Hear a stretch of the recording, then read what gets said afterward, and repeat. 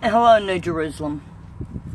God has requested that on the 27th, 26th in America will be the 27th in Israel, that on this blood moon, that all of New Jerusalem is together at water's edge.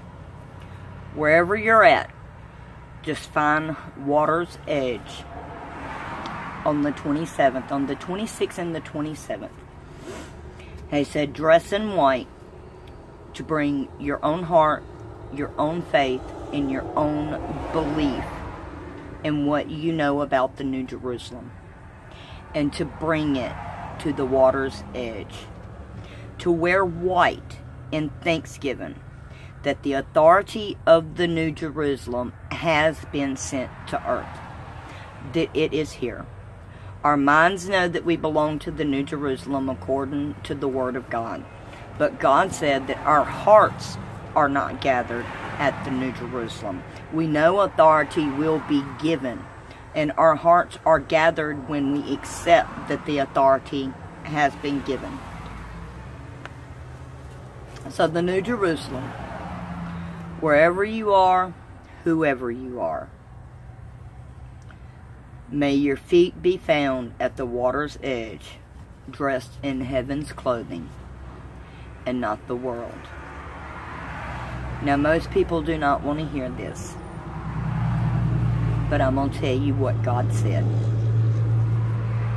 God said that Islam is part of the New Jerusalem. That it is only ourselves that we fight amongst each other about Him. That it's our understanding that causes us to fall short of Him. He told me that when we love Him, we magnify His light, and that when we fight over Him, His light does not shine. It will not shine in us.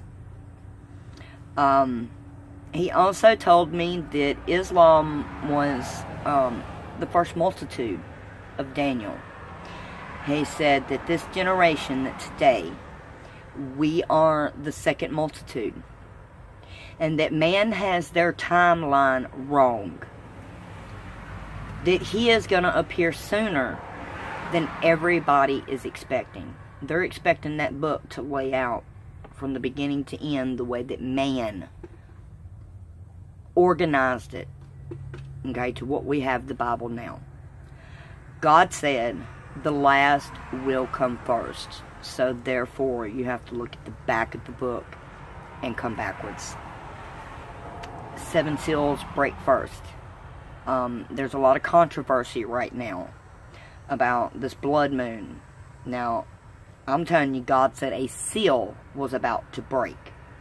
He has told me that is 7th seal. I don't put these out here to make y'all believe anything. I'm only sharing what God shared with me. Now, you can either take God in me at His word, or you can let your eyes of the world and the man see only me that's in front of you and think, oh, this is just another crazy nut. Why, thank you. I will take that crazy box and add it to my box of my crazy God rocks that I shake at this world of a box. So all your negative comments and all your negative thoughts, I gladly accept them, and I put them in my box. I put your rock that is too heavy for you to carry, that you got to cast it at somebody else. Well, guess what? I got that deposit in my box. I'm good. God said I was His witness. That didn't nobody have to believe me.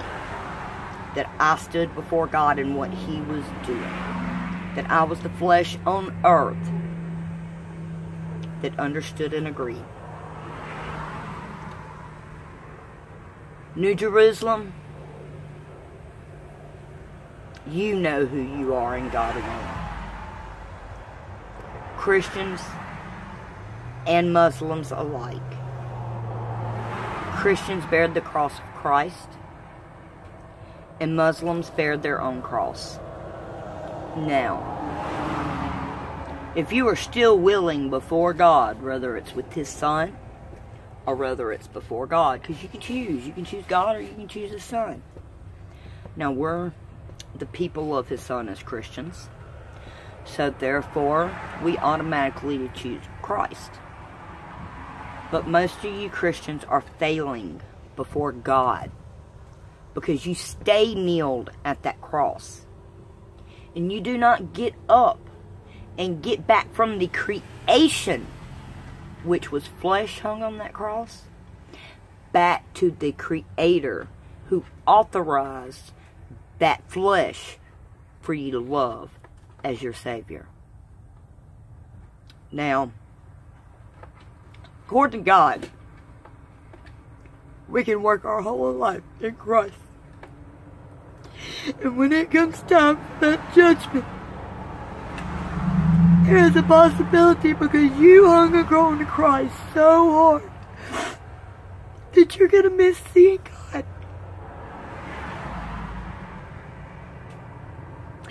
He has shown me people that's going to go through the holy war that's going to be in the kingdom of Christ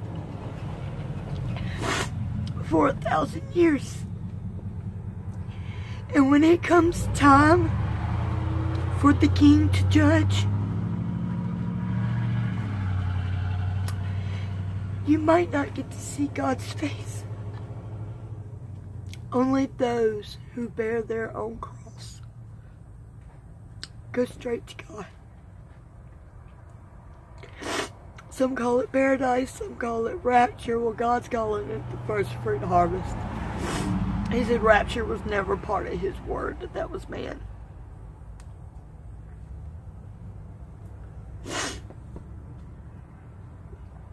The New Jerusalem is the first fruit harvest.